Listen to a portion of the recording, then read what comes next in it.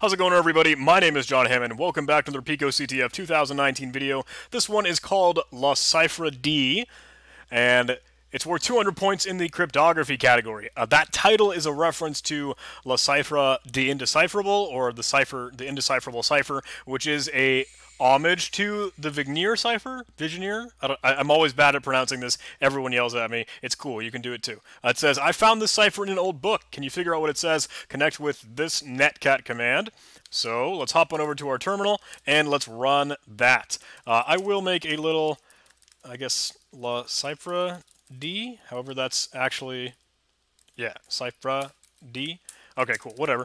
I will make a simple connect script for that just to encapsulate it nice and easily for us, but we don't really have to actually do anything with that netcat connection. It's just to give us the data, which is interesting and peculiar, but it gives us seemingly nonsense, which is this ciphertext or this encrypted message, but based off the title of this challenge and kind of with an inkling, this should be able to just be the Vigenère cipher.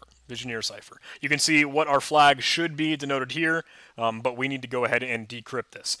If you haven't seen CTF Katana, I would totally recommend just go checking out that resource. That might be handy for you. That is just a document rendition of the katana mentality, right? We have the automated tool that we're slowly rolling out and doing some cool things with, but working with the Vigenère cipher, you need to kind of know the key before we can start to brute force it. CTF Katana will showcase a lot of different tools and techniques and avenues and routes you can go down, though, with different kinds of capture the flag challenges and cybersecurity and tech things. So that's on my GitHub, github.com/JohnHammondCTF-Katana. That's a document, just a resource, and maybe some ideas. There is a note here for Vigenère cipher, though. One of the references that you could go to is this mygeocachingprofile.com. They have a pretty nice site that I've seen as pretty trustworthy and reliable for quickly being able to brute force this thing. It takes a little bit of time to actually just, hey, I don't know anything about it. Maybe it's Vigenère cipher. Let's just toss it in there. No trying to determine the key and message based off of that site's own analysis of the encrypted text. Takes a little bit of time. If you want to do jump around, you could try those other resources that are noted there. I think there's a Vigenère solver and my personal Python code that I've written in other CTFs. But we should eventually get a result here, and it tries to figure out what this message should be. I'm assuming this is supposed to say it is interesting how, etc., etc.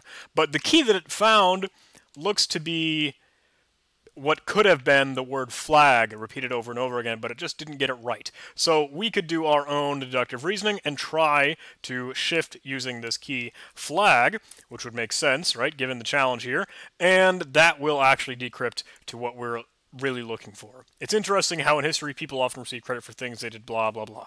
There's our flag, PicoCTF. Here we go. And let's note our flag.txt here. Let's run finish so we can make that executable. I'm sorry, wow. We can mark that as complete and we'll paste that in. And I missed it. Baello or Vigenère ciphertext. Oh, it needs to be capital there. There we go. Because it was lowercase, well, that's a directory, nano. It was La Cipher flag. The way that geocaching profile dealt with it is converting it all to lowercase, but that is what we needed. We need to include our capital CTF in that case. So thank you guys for watching. Super simple. Go check out CTF Katana if you haven't seen it before. So maybe some good resources in there or just some ideas. And please, feel free. Always add stuff to this. Maybe it's a good repository that some people have found some use with. Add pull requests, add issues, add stuff that I have a spelling issue for. But this has about 484 stars, so I think it's become a good resource, and some people seem to like it. Definitely check that out if you haven't heard of it. CTF Katana on John Hammond's GitHub. All right, that's the end of the video. Bye.